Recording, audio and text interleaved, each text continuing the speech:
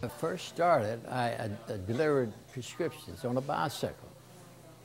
Of course the town wasn't as large as it is now, and I guess it kept me out of trouble, so to speak.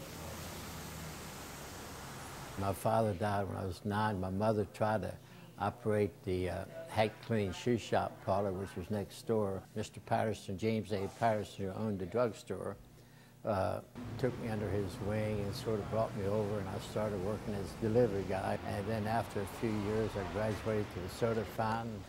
So between Mr. Patterson and my mother and a bicycle and grade school, that's what I did in my younger years. The store's been here, what, some 85 plus years. People always ask, well, how do you stay in business? So many small independents are closing up. I said, well, I guess because of the service. I think service is the key to our operation. Oh, I love it here. Yeah, I love the older way of doing things. Quite frankly, some people come in just do not have the money to pay for their copay. And I have a policy here that if it's an indigent individual cannot find funds and it's a medically necessary drug, we just go ahead and give that drug to that individual, that family. Children with antibiotics, parents just don't have the money. We just go ahead and do it and take the loss.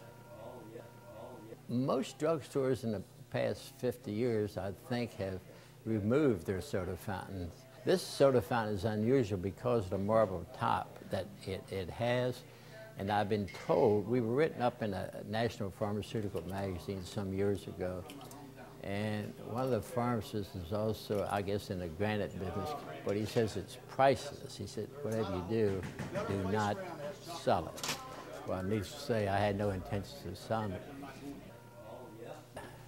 I guess years upon years and day in and day out, there used to be a group of business people, professional people, every morning would come in to have coffee.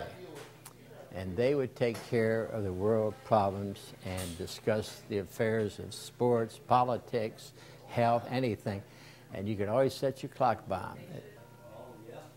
Hopefully we'll be here for another 80 plus years, 85 plus years.